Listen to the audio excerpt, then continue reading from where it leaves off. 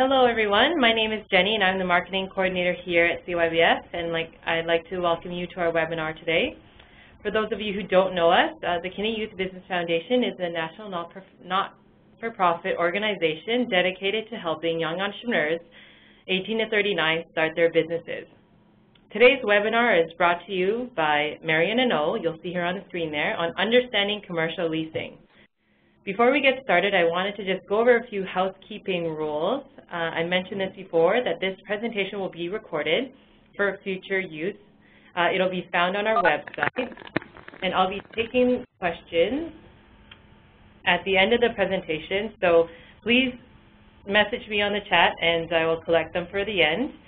You'll also be able to take your own notes throughout the presentation under the Notes tab on the top right side of your screen. So again, if there are any questions throughout the presentation, please feel free to ask me. My name is under Canadian Youth Business Foundation through the chat box. So let me tell you a little bit about our webinar leader today. Marion Ano is the founder and president of Connect Legal. Marion began her career as a corporate lawyer in Toronto at McCarthy Trudeau and in New York at Simpson, Thacher and Bartlett and Kirkland and Ellis. Marion also provided pro bono services to clients that volunteer lawyers for the arts. She then left the private practice to become Vice President of Strategic Development for New Leaders for New Schools, a nonprofit organization seeking to improve the performance of failing public schools in the United States. Marion serves on the Board of Advisors of the George Brown College Institute of Entrepreneurship and Community Innovation.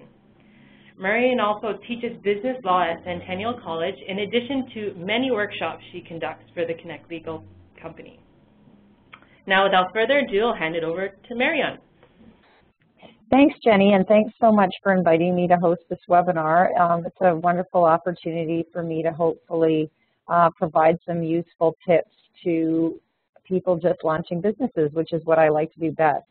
As Jenny mentioned in the introduction, I'm the founder of Connect Legal. So Connect Legal is a registered charity. We're a free legal services clinic. But in many ways, founding a charity is similar, I think, to founding a business.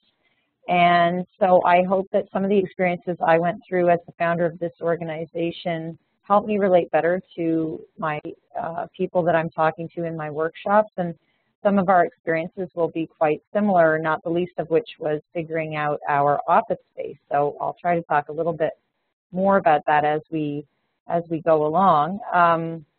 We were incorporated in late 2009, and operations launched in March 2010.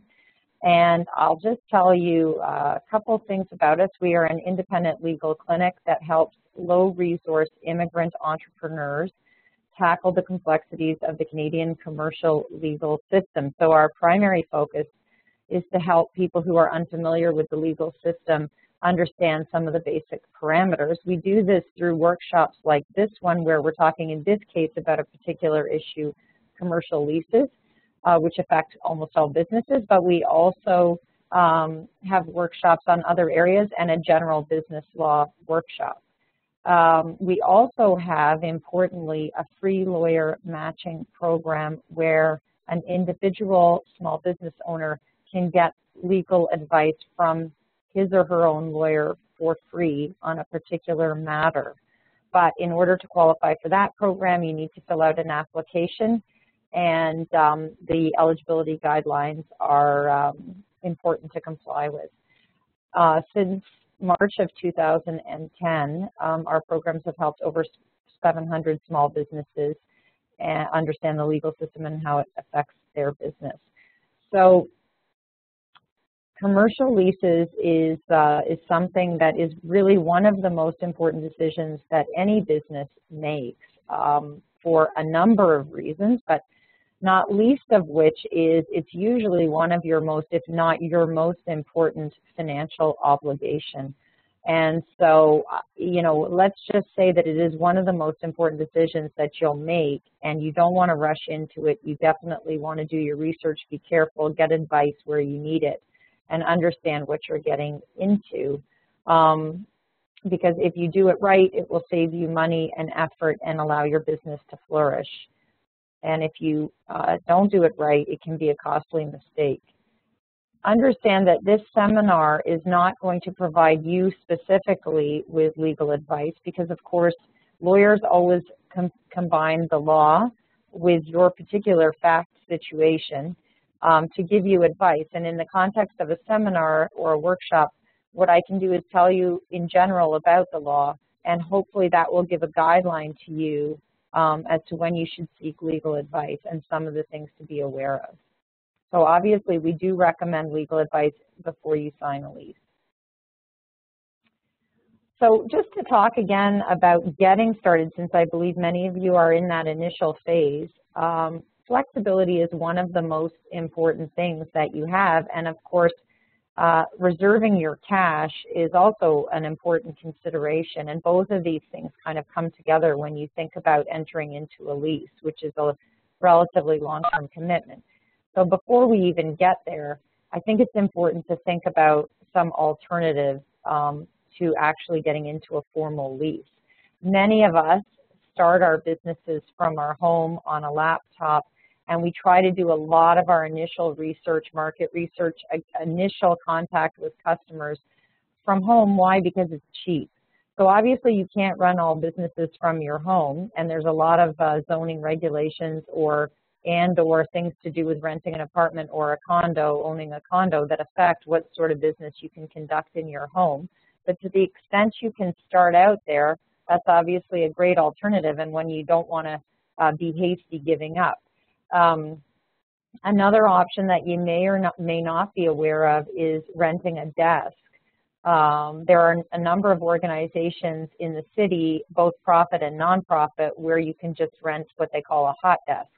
And that's something you should definitely think about. Also, the City of Toronto has meeting spaces which they'll make available to small business owners. And so I urge you to kind of do some initial research into, when do I really need a physical space? I mean, one of the things we did here is we were talking to everyone in sort of our industry, that is the nonprofit industry in similar fields, and we garnered a lot of support and goodwill. In your case, it would be with your customers. In our case, it was kind of within our network. And we ended up having a desk made available to us with an organization, the Maytree Foundation. And actually what it did for us is not only did it give us a desk, which was really important, and somewhere to meet people, but the unintended consequence that we hadn't even sort of thought about initially was the incredible value of being around a group of people doing interesting things. And so, of course, for a lot of us, it's more fun to be around other people building things. So maybe there's companies where you can get in a way like that, or maybe one of your most important clients would give you a desk to help get you started. So it gives you really valuable information and, of course, a cheap space. And obviously, sharing an office with someone else is also a consideration, although, obviously written agreements and things like that are important there. If you're selling goods in a retail scenario, do you really need a storefront, or can you do it through a stall, be part of a bazaar? Of course, there's always the alternative of selling online over the internet, which is obviously eliminates a lot of overhead. And then, of course, selling through an agent or on consignment. So all of these are kind of options. It's not that I don't want you to get a commercial lease, but I only want you to rent space when you're really able to afford it, and you really, in the early stages, may not have a predictable cash flow, and that can cause some issues, which we'll talk about as we go on. Another thing, and I'll just point out from our own personal experience, is because our needs kept changing in terms of space, we knew we'd move a few times in the first 3 years, and I think we actually probably moved 3 or 4 times. We didn't want to have to keep printing our promotional materials like business cards, brochures. So what we did was we just rented a P.O. box, and that's the address we printed. That doesn't work for everybody, but it worked for us, and it's meant we've consistently had the same address throughout for important mail and things like that. So before you obviously have to do research like any important business decision. And so what you're going to be looking at is understanding your cash flow and what you can afford. Where do you want to be located? Obviously, think about your customers. And think about a list of questions that you want to talk to landlords about. And sometimes it's good to have an initial meeting with a space you're not that excited about, just to kind of start the learning process and start figuring out the kinds of things. Because every conversation you have, the landlord might volunteer slightly different information, and so you're compiling a list of all the things you care about. It's really important to understand in this contract, just like any important business contract, it's really important to understand who's on the other side of the table. So who are you doing business with? Because of course, if your landlord isn't financially sound, that could be your potential problem. If your landlord has plans for that space, for example, is trying to sell the building, that's something you need to know right away. And so you really need to investigate who you're getting into this important business relationship with. Obviously, you need to review the lease, the building plans, and any other documentation that's going to help you in the negotiation process. So obviously, think customers first. Is the location going to be convenient for them? Is there parking? Is there public transit? Is that accessible? Can you put up signs that will guide customers to your door, or are there restrictions on that? Who are the neighboring businesses? Obviously, this is critically important. Are they complementary or are they competitors? You can ask for non-competition clauses if you're in a sort of a collective space like a mall. And this is something you really need to focus on. Who's going to be your neighbor? If you're opening a cafe, how many cafes are going to be in this little space, in this little area around you? So you can ask for protection, and you should. And the other thing you need to think about, and again, this kind of goes to how well the landlord is doing, how are the other businesses doing in that, let's call it a strip mall? Because if those businesses start to go under, that's going to affect your business. And so you need to figure out who you're getting into, who's going to be in your community and how that's going to affect you. Again, I talked a little bit at the beginning about maintaining flexibility, and I want to emphasize this, and we'll talk a little bit more now about how you do that sort of from a contractual standpoint. Obviously, understand your needs may be changing, and so you need certain options if your business grows, and you need different options if your business shrinks or changes its character. So again, think about the cash flow, think about the tax. So you want to think about what the real cost is, not just the rent. And so what are they going to be the tax costs or benefit to you of renting or versus buying or other arrangements?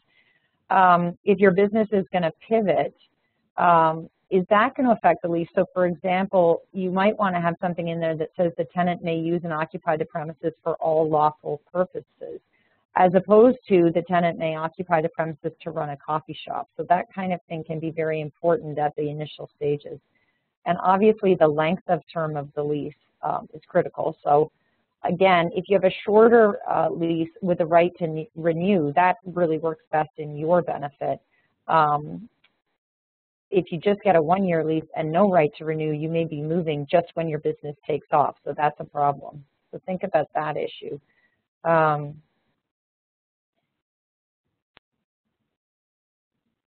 So remember, just like any contract, verbal contracts can count. And although there are certain rules about contracts needing to be in writing, all kinds of agreements can be contracts, whether they're verbal, email, in writing, or whatever. So keep that in mind. The other thing that you need to keep in mind at the general level, most of us experience leases primarily as residential leases. So, everybody has lived in an apartment at some point and they've had a residential lease. And it's important to understand that the government has put in, through the laws, a lot of protections for residential tenants. So the protections that you enjoy, most of this has just seeped into our awareness that we can't be thrown out on the street in January. A lot of these protections have been put in legally to protect individuals renting homes. These protections do not apply in the context of a commercial lease, and that can really confuse people. So you think you have certain protections because you have them in your home apartment, but you in fact don't. And so I want to make that point. The law considers this as two businesses coming together, the landlord with its renting business and you with your whatever your business is. and doesn't really see the need to get involved and protect you, okay? So just assume you need to negotiate everything. You need to protect yourself. Usually a lease is put in front of you from your landlord. It's unusual for the tenant to draft the lease. So what does that tell you?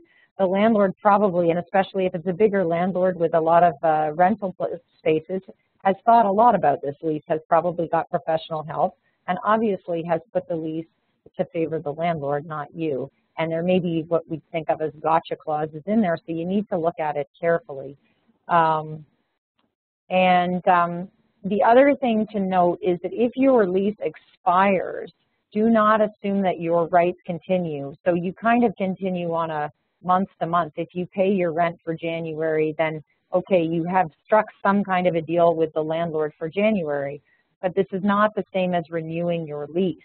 And many leases actually will say in them that the lease must be renewed in writing. So once you're out of that period, whatever protections you negotiated for yourself initially are vulnerable. So you can't treat it as something, you know, that you can just assume is going to carry on.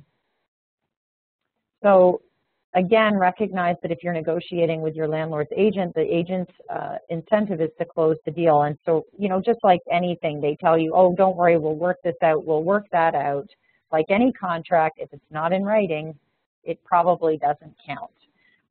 It might count, or it just might not count at all. And so it's just not a good idea to rely on anything verbal in this context. So obviously, don't be afraid to negotiate, ask for whatever concessions you think you might need, and obviously consult a lawyer if you feel you need one. So understand that if you sign a letter of intent to rent a space, the letter of intent is often binding. So even though it's not an actual lease, it's still a binding contract, and you may not be able to get out of it, or you may have to forfeit a deposit. So only sign a binding document like that when you're ready to do it, because sometimes a better space becomes available after you've started negotiating with one landlord, then you find out about another space. So you may want to, at that stage, include an option to cancel the letter of intent. And you really need to be careful about units that are under construction when you're looking at them, because this is one of the most common problems. The landlord says, this space will be ready on May 1st for you to move in. Okay, so what happens if it's not ready on May 1st? Well, what happens depends on your deal, and this depends on what you've negotiated. So maybe you negotiated, okay, it's not ready, but I don't have to pay the rent starting on May 1st. That might seem like an okay deal to you, but what does that mean? You can't start your business now for an extra 2 months. Maybe you have customers you need to serve, and all of a sudden you can't move into your space. So it's not good enough that you're not paying rent. You actually need a space. And so maybe you want to get out of the lease and go immediately somewhere else, and maybe you even want to negotiate some kind of penalty for the landlord. So these are all things you really have to think about in advance.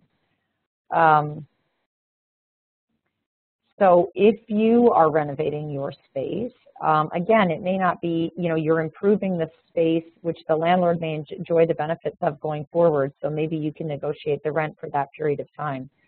And remember, and this is important to remember, that if you are attaching things to the space, those things, they're called fixtures, and they often become the property of the commercial landlord. So if you're screwing in countertop, cash register counters and things like that, attaching them physically to the premises, you probably don't own them when you leave. The landlord owns them. So again, this is something you can negotiate, but it's very important to be aware of when you're improving a space. Okay, let's talk about the true cost of the space. It's not just the rent. It's obviously could include utilities. Oftentimes, commercial landlords make you get insurance. So there may be a mandatory insurance cost, and it's important to understand that. GST, if parking is something you have to have, and you have to pay for it. A security deposit, any charges for common areas in the building, any promotion or other administrative fees. But all of these things could be buried in your lease, and you need to look for them. Any kind of general maintenance and repair of property other than structural elements of the building. So look for all of these things in your lease and make sure you understand them and you understand how and when they might be increased. Always think about your exit strategy, right? You need to know how to get in. You need to know how much it's going to cost you to get out, like with anything. And by the way, this would apply obviously to equipment leasing as well. Again, you know, what if your business is shrinking and your needs are changing? What are you going to do? So there are these things called acceleration clauses in leases and in equipment leases. What happens is if you're in default or if something happens, there's an acceleration clause, which means the entire money owing to the landlord suddenly becomes due. So if there's an acceleration that happens in the 3rd month of a 12-month lease, all of a sudden you owe 12 months rent right now. So obviously you don't want that kind of clause in your lease. What about cancellation? Can you negotiate going in some kind of cancellation rights that limit your personal liability or your company's liability? And I just want to add at this point that oftentimes landlords will ask for personal guarantees, particularly with new businesses. They're doing that because they want to obviously increase the pressure on you to make payments. If you've just incorporated a business, the landlord doesn't have much confidence in the track record of that business, and so he or she might obviously ask for a personal guarantee. It's not an unreasonable request, but you never want to give one unless you absolutely have to. If you do have to give a personal guarantee, you should try to negotiate when that personal guarantee will fall away. So for example, if I pay all of my rent for this period of time with no problems, after 1 year, the personal guarantee automatically terminates. It's much easier to have something arranged in advance than to have to go back a year later when you're already invested in that space. Maybe you've painted it, you've made some improvements, your customers are used to it, and now you're saying, hey, actually, I've been a good tenant, I want to get rid of this personal guarantee. Well, you know, why not just have that conversation up front? And obviously, I'd urge you to sign the lease, not personally, but in the name of your new company. And limit your liability in the event that you breach the lease. So if you suddenly decide to move out, maybe you can negotiate that you only owe 3 months rent. So these are the kinds of things that it's easier to deal with up front, and you can compare it across a couple of different spaces you're looking at. It's important to understand assignments and subletting because these are different legal concepts that can affect you. So we started off at the beginning, we said, well, maybe you can get a sublet of space from an existing business that has a complementary customer base for you. What does it mean when you sublet? It means that there is a primary relationship between the landlord and the tenant, and you as a subletter are coming in subordinate to that relationship. So that means that if you go and sublet space from another business, whatever it is that they negotiated with the landlord affects you too. So if they didn't do a good job negotiating, then you didn't get the protections. Of course, you may like it because you may have an informal month-to-month arrangement that makes you feel like you have some flexibility, but just be aware of that. So similarly, there's a big difference to you in getting the right from your landlord to sublet or assign. So if I want maximum flexibility that if the space doesn't work out for me, I can get out of there, I can do stuff like, well, I can leave with a penalty of 3 months, or I have the right to assign. Now, usually landlords won't give you a blanket right to assign the lease to somebody else. In other words, you replace yourself and you walk away. They usually don't do that. Sometimes, though, they might allow you to assign with their consent, and sometimes with their consent not to be unreasonably withheld. So they just want the right to look at the credit and things like that and the suitability of the tenant you're suggesting as a replacement. A lesser right would be the ability to sublet. So in this case, you still maintain primary responsibility to your landlord, but at least you can share the space if it's turning out that you need to share costs. And again, it could be the right to sublet or the right to sublet with consent not to be unreasonably withheld, etc. So these are all sort of areas of negotiation, but they're good things to have. They're very valuable. and it gives you that kind of flexibility that you want if your business doesn't grow as quickly as you wanted it to. So when can your landlord terminate the lease and kick you out? Well, we all kind of assume that if we don't pay our rent, the landlord can kick you out. But actually, there's other things that can happen to you. And you, again, some of this goes to knowing your landlord and understanding your landlord's agenda, but you won't necessarily always know that. So you need to protect yourself in the lease. And the most obvious one is redevelopment. If your landlord wants to renovate or redevelop the space, he or she has an incentive to kick you out or get rid of you, possibly. I mean, you don't know, but obviously if they're redeveloping a piece of property, you've got to get out. And they may have put in the lease that they can just tell you to get out with a couple of months notice, and that's very bad for you. So, you know, if that's really important, I mean, have this conversation with the landlord, because if it's really important to the landlord, they should be willing to maybe help you relocate. And again, if you don't ask, you're not going to get those kind of protections. The other thing, though, to be aware of course, if the landlord has an objective like that, things that may seem relatively minor to you could suddenly become grounds for eviction if that's what it says in the lease. So, for example, you know, you said you were going to be running a coffee shop in this space, but the coffee shop didn't work out, and now you're running a bakery. And this has been going on for months, and there's nothing in writing, but no one seems to have complained about it. All of a sudden, you're in violation of the clause that says you can only run a coffee shop. Well, why does the landlord suddenly care? Maybe the landlord has some other objective here and wants to terminate the lease, and this is what they're using. So, you know, also subletting without consent. Everybody may know, it may seem like things are fine, and then all of a sudden they're not fine. So that's why it's important to have these protections in writing. If you didn't negotiate it in the initial lease, though, you can still try to get it at some point. And you want to know whether this is something the landlord is going to object to. And if they don't object today, that doesn't mean they won't object in 6 months. So again, you got to get that in writing. So again, you know, obviously non-payment of rent is a problem, and it's not like a residential lease where it can take the landlord months to kick you out because you don't have the protections of a residential tenant. So be aware of that and understand that it's extremely important. And normally they, you know, obviously there's going to be some kind of notification. So if your check just kind of got lost in the mail, they need to let you know that you haven't paid them. But you need to pay up, or the landlord does have a lot of rights to change locks, seize property, etc. Now, if you are in a dispute with your landlord, I just want to emphasize again that it's important to document the dispute. So just as I said earlier, if the landlord is giving you concessions on your lease, like, oh yeah, sure, we don't care if you sublet, get it in writing. Get some kind of documentary evidence that, you know, effectively a provision of the lease has been waived.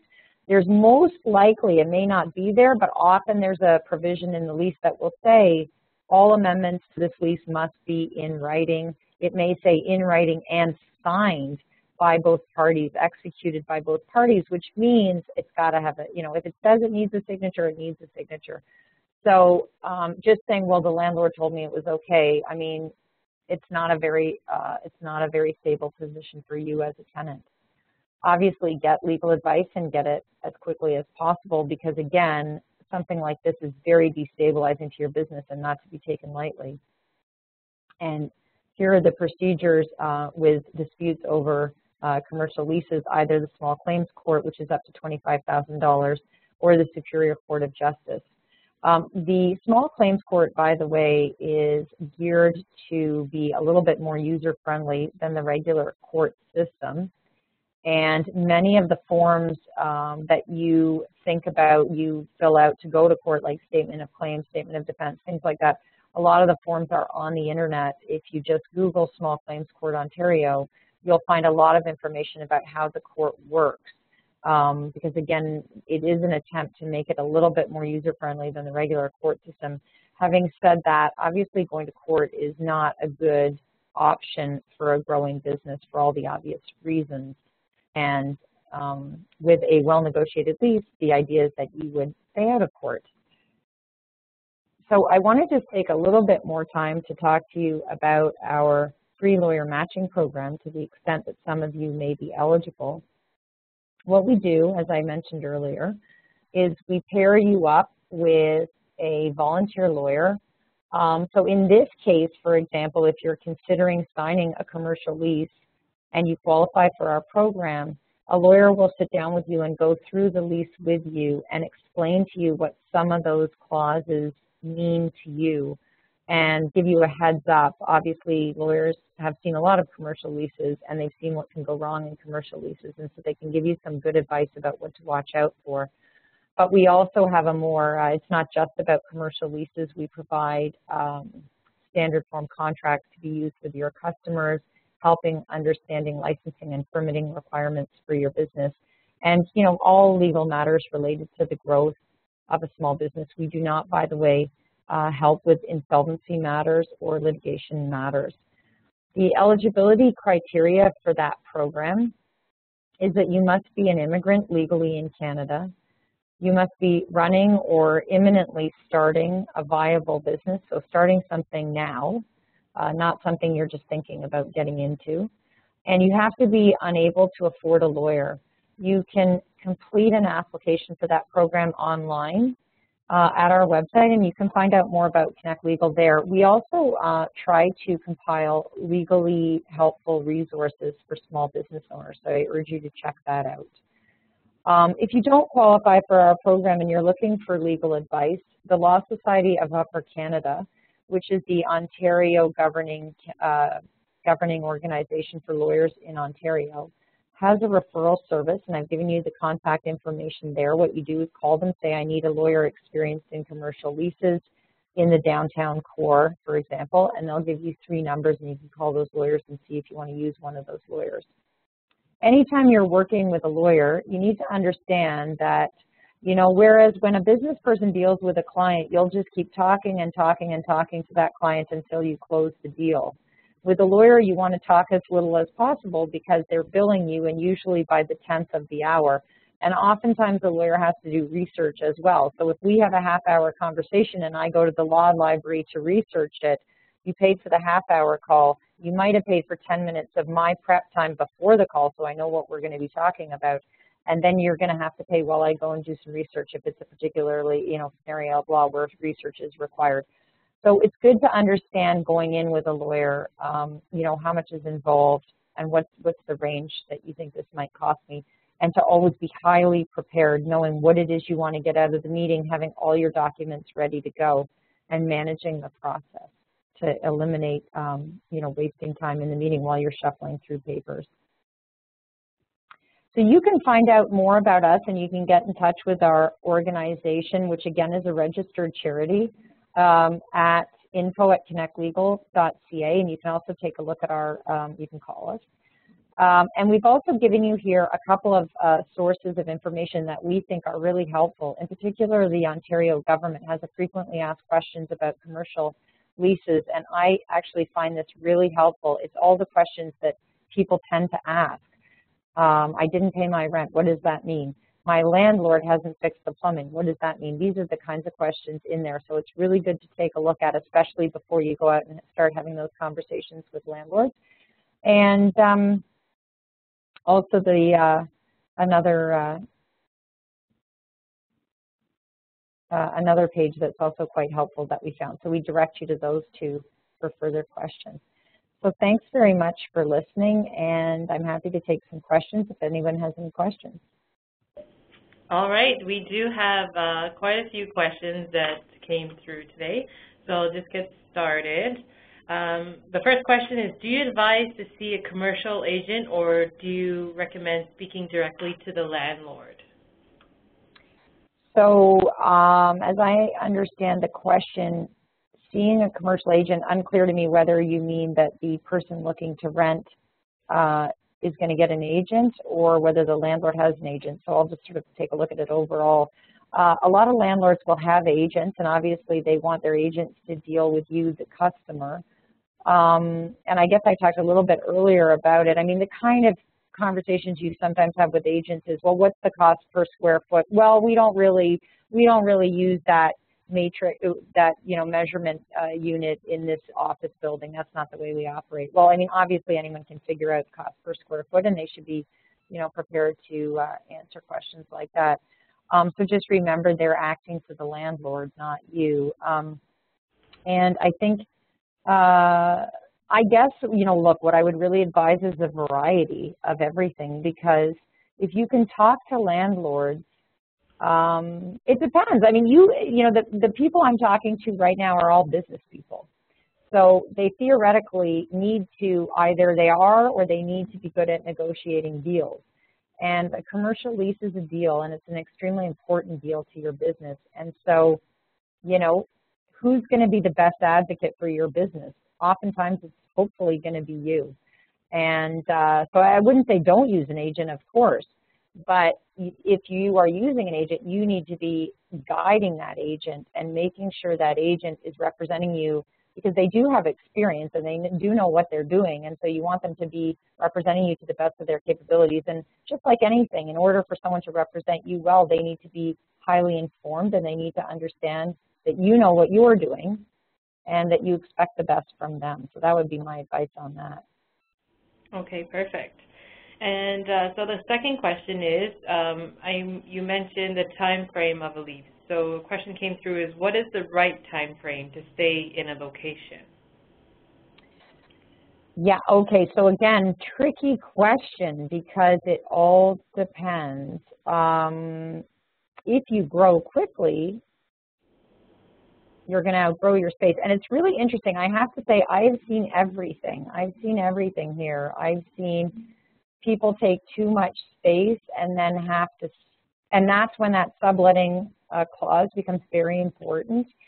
I've seen people, which is more fun, honestly, is to see where you had a kitchen and now you've got 3 people crammed in because you're a technology startup. I mean, we saw a lot of this in the late 90s.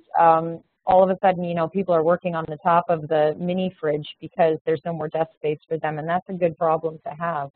But every time you move, it's not just the cost of the movers and the et cetera, but there's a huge cost in terms of, production kind of comes to a halt for whatever length of time, and maybe you're changing phone numbers, you're changing mailing address, it's confusing and chaotic. So my advice on that one is, that's why I like this idea of, some kind of a mailbox which isn't necessarily tied into a physical space right at that beginning phase where it's hard to project what your growth trajectory is going to be, because the less disruption, the better. So, there was this summer where I had to work from home because I'd given up my desk to somebody for the summer, and I was trying to talk to another nonprofit on the phone, and she apologized the third time she hung up on me. She said, I'm running my office out of a coffee shop because I've given my desk up. I said, I've given my desk up.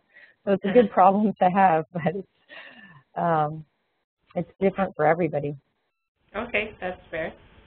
The second question is, what protections are we not getting in a commercial lease that we could be affected by? That we this was in regards to your comment about in residential leasing. You are protected. Yeah, well, by far the most important one is this issue of getting kicked out, right? So we've all seen, and I actually remember reading on the front page of a newspaper about a year ago, a famous case of somebody who is, a residential landlord's nightmare of someone they can never get rid of, and there's a whole procedure that residential landlords need to go through to kick somebody out of their apartment. And, most of us are kind of used to this idea that, if the rent is 20 hours late, or, it's just not that easy to get somebody out of an apartment, and they have a lot of opportunities to show up and pay up and make the problem go away before they actually have the locks changed on them. And so most of us have that in the back of our mind. And that is like the most fundamental one, where you just don't have that sort of protection. And a lot of things flow through that. I mean, when you're in the space and it's residential and you don't renew the lease, it means one thing. It's commercial and you don't renew the lease, it means something else. and fixtures. I mean, there are a number of issues around this, and I think the point that you need to keep in mind is, you are now operating as a business, not as a as not as a person who needs a roof over their head to survive, right? So it's just not an area where you can, for example, there's a standard form lease with residential tenancies, and there isn't one in commercial. It's what the landlord says it is. So just the important point is not to assume protections. You make sure that anything that's important to you is in black and white, in writing, in your lease. And you don't assume that, oh, I forgot, but it's okay because I'm sure there's some law out there that will protect me. Fair enough. Okay, perfect. So then another question is, are there big differences for commercial leasing in different provinces? Well,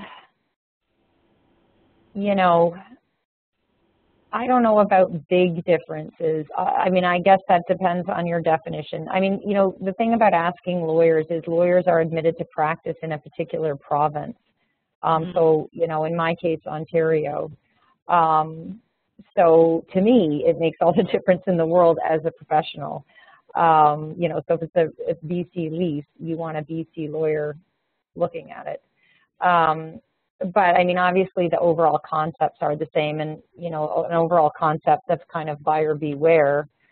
In other words, commercial tenant, look after yourself. I mean, that's the fundamental here, because a contract, the fun thing about a contract is that it's what you make of it. So if you are a good negotiator, you will negotiate a good contract.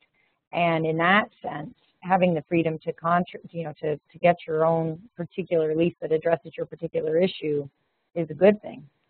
And so the more freedom you have to do that, that's not necessarily bad. But it all comes down to being aware, getting advice when you need it, and doing your research and your homework. Okay, perfect. Okay, so we still have a few more questions. Another one is, what if the landlord doesn't have a draft commercial lease? Is there a website that you can recommend to find these draft leases, or is there a template online somewhere? Yeah. I get this question a lot, not just about commercial leases, but people ask me, where can I get a contract on the internet?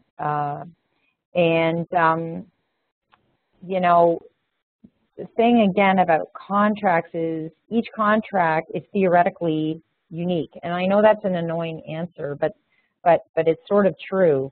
And so lawyers in general try not to make contracts, they don't want to just put contracts out there, because what might work for you might not work for somebody else on the call. And that's where, you pay for the advice. But the most obvious location, the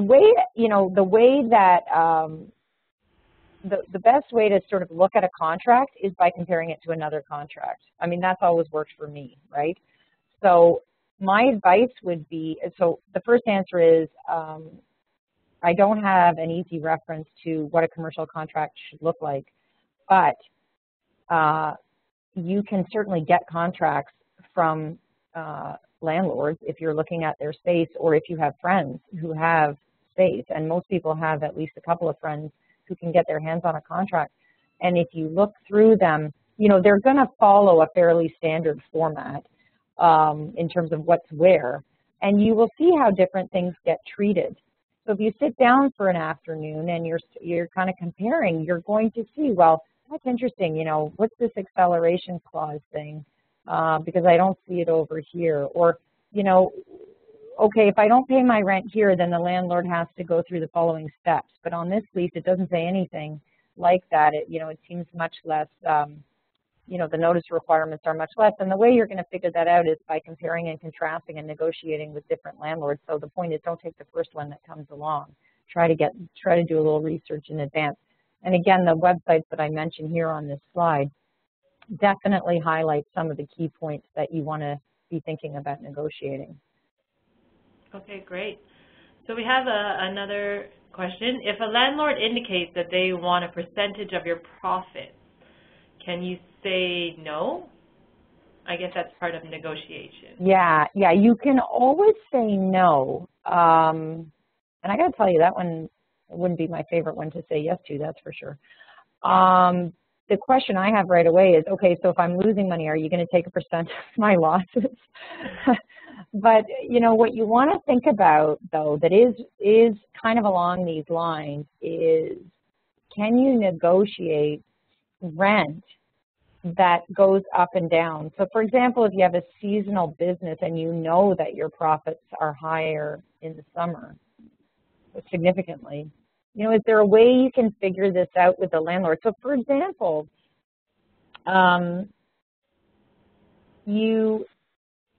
why do you have to pay the same amount of rent every month of the year? It's just because that's the deal you struck, right? So if that doesn't make sense for your business, this comes back to this cash flow issue of always understanding your cash flow. You know, you will have cash going out of your business, and one of the big chunks of change is going to be this lease. And if, you know, you're saying here, the example is the landlord saying, well, give me a percentage of your profits. You know, and of course my answer is, well, then take a percentage of my losses. That's the natural counter. But you don't have to put it that way. You can say, look, I know I'm going to be making more business June, July, and August, so why don't I pay you a little bit more in those months? And I know it's going to be harder for me to make my rent in January, February, March, so why don't we just negotiate up front that the rent in those months will be lower. So I think just by having that conversation, you're going to learn something. Okay, perfect. And is it better to hire someone to negotiate your lease rather than negotiate yourself prior to having a lawyer review the final contract? I don't know. That's a tough one. I mean, it all depends on who we're talking about. I mean, you know, if you get, all I can say is if you have a lawyer who's done a lot of commercial leases, you know, in my opinion, you can get some very worthwhile advice from a lawyer. But I also think it's important to understand that, you know, I always come back to this. Don't ever turn over responsibility for a negotiation to somebody who's not you, right? I mean, you are the founder of your business, and you know what counts. I mean, the way I see issues being problematic is, you know, sometimes you're dealing in an area where you don't have the expertise, and I mean, it happens all the time. When you're buying computer systems for your business and you're not a computer expert, you call a company who's theoretically an expert at selling computers to businesses, and you rely on them to tell you what you need. And what you find is a lot of the time, they know they are computer experts, but they're not experts in your business. And you're an expert in your business, but you're not a computer expert. And there's so much room there for misunderstanding and ending up with stuff that doesn't work for you. And the only way to avoid it is to keep having conversations, keep asking questions, do your homework. And it's the same thing with anything. And this is just one more example. So, you know, if you can, you know, have 6 people negotiate your lease, you're going to think of about, you know, more things than if you have one person negotiate it. But, you know, of course, you can't throw 6 people in front of your landlord. So it's always a balancing act, and it's always an information gathering act, and it's never something where you take your hands off the steering wheel. Fair enough. Okay. Mm-hmm. So another question is it very common to ask for free rent when doing leasehold improvements? And how is the best way to approach the landlord on this? Okay, so free rent does happen. It does happen. And so it's absolutely, I mean, you know, it's always, like, again, with these questions, you know, you should never be afraid to ask for anything, because the worst that happens is the person says no. Now, obviously, how you ask for it can be important. So obviously in that case, you say, look, I think I'm really improving your building, and I think that's worth money to you. So again, this goes back to negotiating who gets these improvements at the end of the day. Because if you're doing something that's going to stay with that physical space, obviously that's more attractive to the landlord than, oh, and by the way, when I leave, I'm ripping everything out and the floor is going to be a mess and I'm taking it all with me, and that's what I want negotiated in my lease. So, you know, it kind of, again, all depends on the circumstances, but I think the important point is to open the dialogue. And in so doing, you will understand more about what's important to your landlord. I mean, maybe that's even a way to broach it is, you know, what can I do to provide value? You're beginning a relationship, and a very important relationship. And who knows how this landlord and this relationship can be helpful to you. And the best way to find out is to have that conversation. And you know, I always think you're better off having more than one conversation with more than one person, because, you know, you feel more confident and you feel like you have more leverage when you're negotiating in a couple of different spaces. And, you know, obviously, again, you can't start signing letters of intent and things like that, but you can certainly have a couple of conversations and get information from different sources. That's great. Okay, on to the next question. When finding space in an area that is considered a hot commodity, like most areas in Vancouver, how can a small and new business owner compete with larger and more established businesses? That's a tough one. It's really hard. Why is it really hard? Because you don't have a proven track record of your ability to pay rent, and an established business does. You don't have collateral behind you, and an established business may. You may or may not bring value to that location for the other, you know, in the case of a mall, for the other occupants in the mall. If you suddenly, you know, have a lineup outside your door, that's good for all the other businesses, you know, that are complementary as well. These are the things you're not bringing to the table, and these are hard business. I mean, these are not legal issues. You know, this is the tricky part about being a new business. It's the tricky part with anything. So you need to sell, right? You need to really believe in what you're doing. And this isn't just with your landlord, obviously, but you need to convince. That's really the only, one of the most important counterpoints to this is, I know I can make this work, and I can convince other people that I can make it work. And one of those people is my future landlord. And think about it from the landlord's perspective. You know, what's valuable to the landlord? I mean, I just mentioned a few things, right? Those are the, you know, some of the things that are valuable. And so you talk in those terms. You know, if you put a cell phone repair shop next to the coffee shop and the photography shop, you know, while people are getting their cell phone fixed, maybe they'll walk next door and get a coffee. Maybe they'll go to the bookstore around the corner. You know, you talk in terms that are going to appeal. And in order to do that, you need to understand what appeals to your landlords. I mean, maybe they want short-term leases, so that's perfect if that's what you want. You know, so again, dialogue is my advice. Okay, great. So we have two more questions here. Second to last is, if the landlord doesn't have a written lease to present and he has the tenant to draw one up and the landlord will review it, who will bear the legal costs? Well, usually, and of course you can negotiate anything. Usually, though, in just common parlance, if I say I'm going to be responsible for presenting a contract, then I've got to cough up a contract, whether it's by hiring a lawyer or by writing my own contract. You know, either way, I would think that the cost is on me. I mean, that's kind of the general, you know, nature of that kind of conversation, but it certainly doesn't mean you can't say, you know, but if you think about it, why would the landlord give you money to hire a lawyer for you who's going to write the contract, right? So that would be my understanding of it, is that you bear the cost in most cases. Okay. Sometimes, though, you do negotiate that. Okay, perfect. And so, sorry, there's two more questions now, sorry. So can you make changes and renegotiate a lease partway through your lease? Yeah, once again, the beauty of contracts is you can, sure, and people do.